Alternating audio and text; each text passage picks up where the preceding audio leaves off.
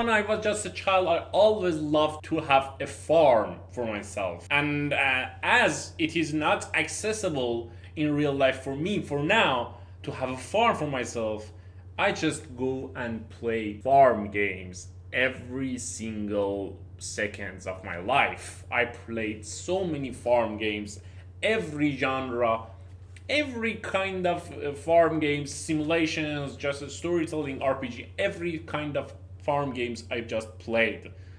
And if just like me you love farm games, we are going to count down top 10 best farm games out there to play solo or with your friend. My name is Abulan, let's dive to the video.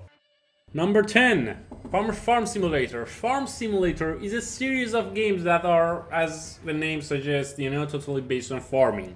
These games have been launched almost yearly since Farming Simulator 2008, taking a more realistic approach to farming sims.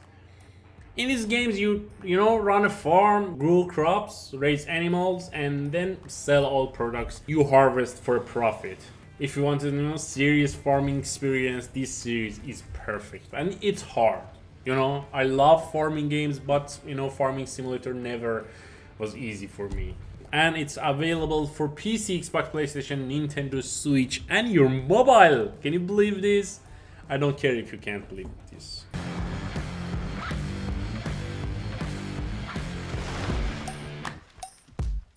Number 9, Sakuna of Rise and Ruin. On the surface, Sakuna of Rise and Ruin might seem like it's primarily a side-scroller fighting game. However, given that you play as a harvest goddess named Sakuna, it makes sense that farming would be a big part of the story too. The game is essentially split into two different genres, hack and slash levels and farming sim. That's part of what makes this game so unique and exciting to play. Actually, Sakuna Rise and Ruin is available on PC, PlayStation, Nintendo Switch. You can go test it. Farming in this game can seem a lot more complicated than other farming sims. You have to pay close attention to things like how much you water the rice, what kinds of things you put in the fertilizer, and other more realistic aspects. This results in different kinds of rice growing on your farm. And each kind of rice actually changes the way that Sakuna fights after she eats it. Amazing. He says the Kappa has friends. They were captured by a demon at the lake in the valley and he wants... Number 8, Sun Heaven. This indie gem has flown under the radar for a surprisingly long time, not really gaining much attention until it had its official 1.0 release in early 2023. Sun Heaven takes place in a classic high fantasy style land where magic is as common as having a good singing voice. You play as a recent arrival who moved into the farmland right outside of town through farming, mining, and some adventurous combat. You uncover the secret of Sun Heaven and restore the balance of nature. Wow. You can do so much in the game. Sun Heaven offers a deceptively deep experience with an impressive amount of variety of multiple mechanics. When not farming, you're mining and forging gear, armor, and numerous type of furniture.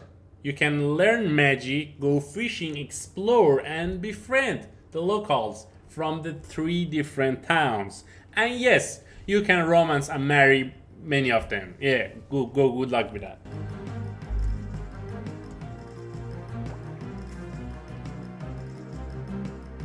Number 7, Story of Seasons. Yeah, lovely franchise. Story of Seasons, Pioneers of the Olive Town. Pioneers of Olive Town is another title in the Story of Seasons series, offering the same fan-loved feature as its predecessors.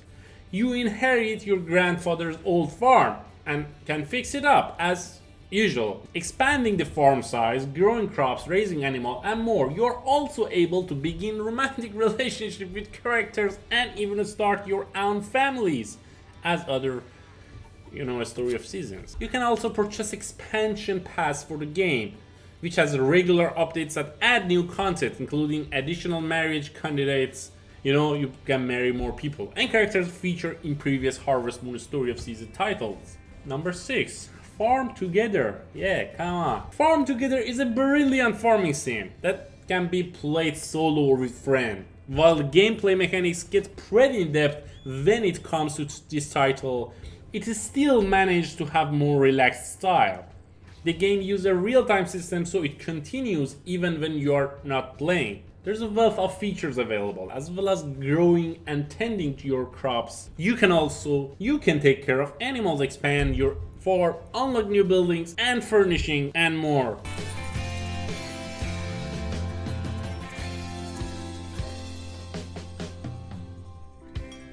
Number 5. What the 5? Littlewood.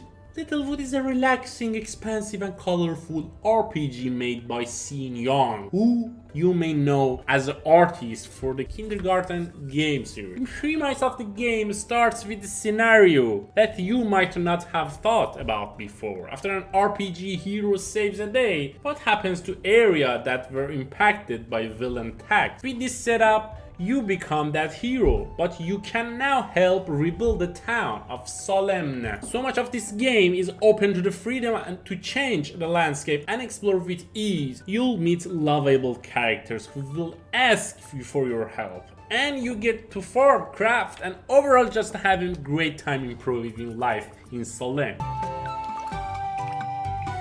Number 4. Terraria. Terraria is a building game that was originally launched in 2011 for PC, but has since ported to other formats too. This game has a super open world setting, allowing you to do basically anything you want, much like Minecraft, you know, from 2D from this angle.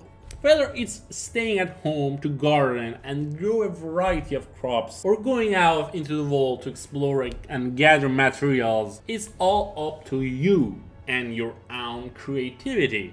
Huh? You can do anything.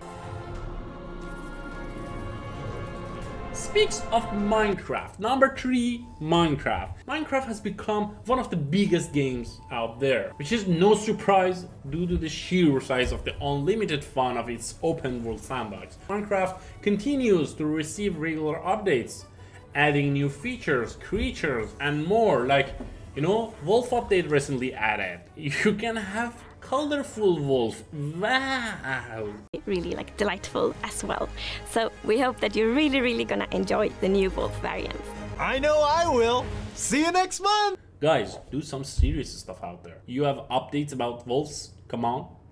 Okay, while most people associate Minecraft with building, farming is also a large part of it too.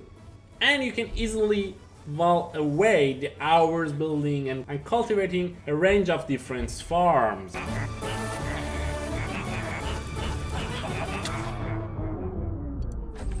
Number 2, we're getting excited about that. My Time at Portia.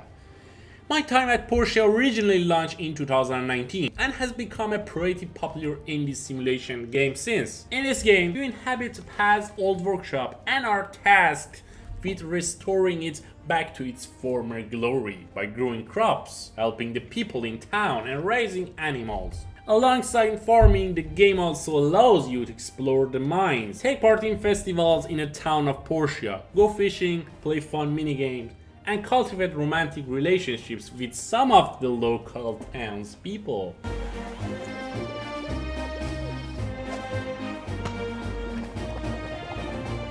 But before we dive to the last one, I really appreciate it if you hit the subscribe button if you did not by now, and like the video. And my name is Abulon, thank you for watching the video. Let's dive to the last one. Number 1. Saru Valley. You're sick of hearing that, huh? Saru Valley is an indie game that's available on multiple different platforms. This game is similar to other popular farming sim series such as Harvest Moon, and inspired by Harvest Moon actually heavily, in that it doesn't have a heavy emphasis on farming. It also puts a lot of focus on befriending and building relationships with people in the nearby town. In this game, you are tasked with taking over your late grandfather's farm as Harvest Moon. There you have crops and animals to raise, while helping to restore the nearby town by doing quests and completing various objectives, you can farm and farm and farm and farm and farm. Actually, the Stardew Valley is unlimited. You can be in the Stardew Valley in Pelican Town for years and years just farming and farming and farming. Thank you everyone for this episode.